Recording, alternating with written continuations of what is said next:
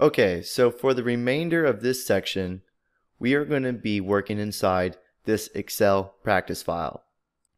So if you haven't already downloaded the practice file from the resources, I strongly suggest doing that now so you can follow along and practice as we go. Once you have the file open, you will see many different sheets at the bottom of this workbook. But for this video, we will be working inside the Employee Data tab. So make sure that you have this sheet selected. Okay, so before we actually begin analyzing our data, it's important to know how to prepare your data for analysis. Currently on this sheet, we have a data set. And a data set is a range of contiguous cells containing data to analyze. And what I mean by contiguous is that there are no blank rows within our data set. So there might come a time where you export data from a different software application and import it into Excel to analyze it. And your data might look something like this. This data set provides information about each employee within an organization.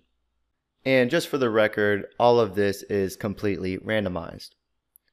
But if we look in the first row of our data set, we see that we have column headings. So in column A, we have employee ID number, column B, first name, last name, email, and so on. These column names are called headers. And having headers for your data is very important because once we start sorting, converting data into tables, inserting pivot tables, and doing other calculations, Excel will identify these columns by the header. And not only do headers help Excel, but it also helps for your organization as well. So you know that in column A, it's the employee ID number. And in column I, we're looking at the zip code. I wanted to show you an example of a correctly formatted data set because having the correct format, the analysis will go a lot smoother. So if we scroll down through this data set, it's pretty short. We only have 49 rows of data. Well, actually 48 minus the header row. But if you notice, there are no blank rows separating the data.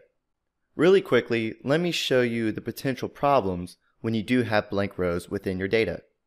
So if I insert a blank row randomly inside our data set, and if I click a random cell within the top half of this list, and if I use the keyboard shortcut to select all, which is Control A or Command A if you're on Mac, it only selects the top half of this data set because now our data set is not contiguous. So Excel thinks there's two different lists. And let me show you the potential problems that can arise when our data set is not contiguous. For example, if I wanted to sort this list by the employee's first name, I would click inside our first name column, go to the Data tab, and select the A through Z sort. So Excel sorted by the first name, but only for the top half of our data set. Because from row 2 to row 18, our first name is alphabetically sorted. But once it gets to this blank row, it stops, and it doesn't sort the rest of the column.